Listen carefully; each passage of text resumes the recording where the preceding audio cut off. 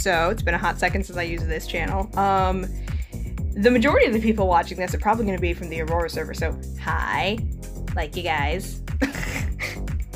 I like my parents. Who says that? Minor divulgence. As I just said, I haven't used this channel in a hot second. And I kind of stopped doing a lot of creative stuff for, I think, a year and a half. Because, the various problems in my life and in my brain just kind of converged in such a way that it made those things a little impossible until I worked some things out. But now I've worked them out, and I've come back with shipping. As you do, as a normal person does. So, like, this pose right here, specifically in the context of Aaron and I'm just gonna call them Michael, because that's what us on the server have called them. We don't know their name yet. I'm so excited to hear more about them, and I know we want to hear more about them for ages, and I am enraged. Not enraged, but like I'm vibrating because like they're my favorite. We've seen nothing from them, but they're my favorite. Anywho, so like, the second that I saw them and that I knew they're coming for Aaron specifically, my brain went, it's shipping time. And this pose walked up to me and offered a power bargain in exchange for my 2 days off of work this week. I guess I'd really like to talk about my drawing process because I've never actually talked to my drawing process to a specific person, so I might as well just shoot it into the void and see what happens. I started doing this red and blue thing of like, the base body is always red, the clothing and anything on top of it is always blue. When my mom gave me, physically, she gave me actual red and blue sketch pencils, and I was like, I love these. Oh, these are amazing. Why did I never think of this before? So now I do it regardless of what medium I am in. And this thing that I'm doing right now in the image where I'm making everything I'm sharpening everything, I'm making things more saturated, and then I am fading it into lower opacity, which you'll see it eventually. I love how I literally drew both of their entire bodies, and then I was like, and then it's going to be covered in skirts, so I will erase all of it. Delete your art! Drawfee would be proud. So, on the subject of Drawfee though, the line art, as you can see, I'm going over everything in yellow now. And the reason I'm going over everything in yellow is because, Julia from Drawfee, she regularly does this thing where she's like, I will draw my line art in a really ugly color, that is not black, so that I'm not precious with my lines, and also so that I can get through it fast and don't fiddle and faddle with things too much. Thing is, because I chose a shade of yellow that I find inherently ugly, that means that it doesn't show up on white very well, so you'll frequently see the screen just sort of flickering into no opacity so that I can actually see what my lines are, amongst all of the scribblies. Speaking of scribblies, that's another thing. It's that, as I was drawing this, I came across Red's little posing thing that she answered something about posing on Tumblr. That was how do you do the poses? And she was like, well, basically what I do is I do the base sketch and then I go to the line art. And the thing is, there is such a stark difference in detail from her base sketch to her line art. Her base sketch is just a couple of lines in a head shape. And then her line art is just the next thing she does. I don't understand it.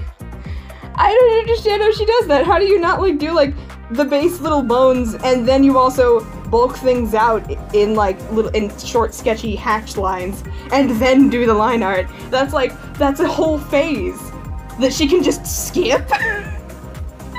Anywho, so yeah, the line art didn't actually give me much trouble, which it usually gives me so much trouble. Oh my gosh. I used this little graphite pencil brush because I really like my brushes toothy. I like toothy brushes. Toothy brushes good. I suppose I could fill time here with nothing or something. Only now have I remembered my thing from speech class where it's you gotta fill a minute, and a minute is a lot longer than you think it is. Oh look, my references.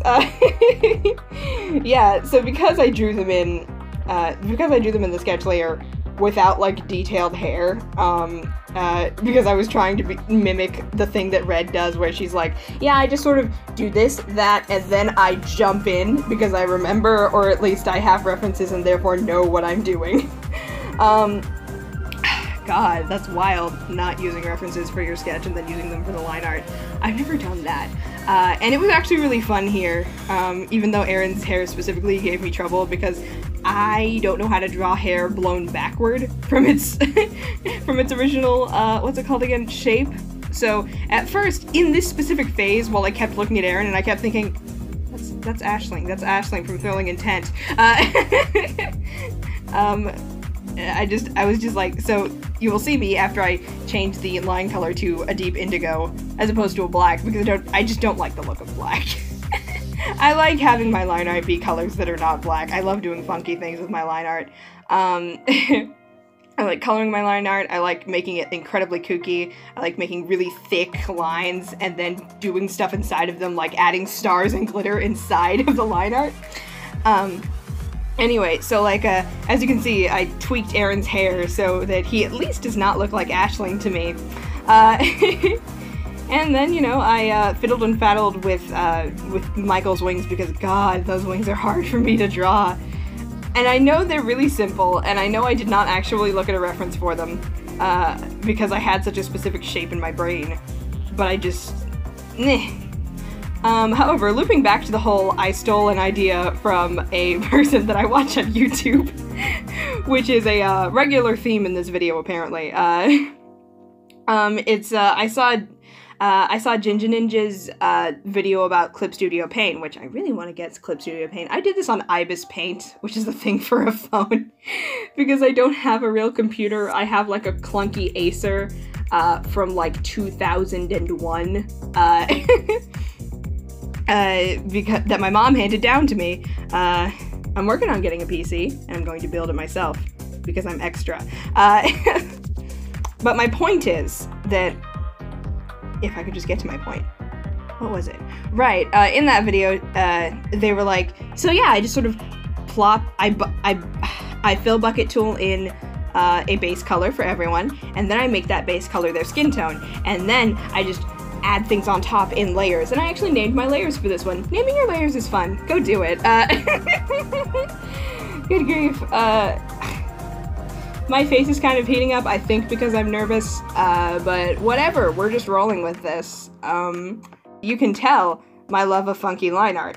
But if you wait a second, as soon as I like pick the color, the background, pick the background color like a normal person, once I've done that, you will see my favorite part coming up. God. Here's my favorite part, is the shading, because I've discovered, semi-recently, for those of you on the server that know, like a year and a half ago or something, I might be exaggerating the time frame, but I made all of the main characters in Aurora into magical girls, which was once again just me stealing an idea from Ginger Ninja. I have this thing that I do where I just collect ideas from other people and now it's mine. But like in that, I tested out this really neat, chunky geometric shading with, I think specifically Alan was picture. And I adored it, and ever since then I've just been using it a lot. Similarly, I also discovered in that experience the little the triangle noise brush, which I adore like a lot. Like it's colorful, and it is almost as if like the brush makes it so that all of the light refracts just like naturally. Like the brush comes in and suddenly all of the light starts refracting, and it makes everything look so pretty, and I just And on the subject of light, like, making their wings, glow / basically become, like, light-sucking voids in contrast, like in the top right corner, it's like, glowy, glowy wings, and in the bottom left corner, it's just like, and now I will add a color burn layer with, like, purple, and it'll just be like, God, I love it. And and then adding in like the glitter dots and shimmeries for the stars. It's like, oh my goodness, everything just comes together so beautifully, and it just makes me so happy.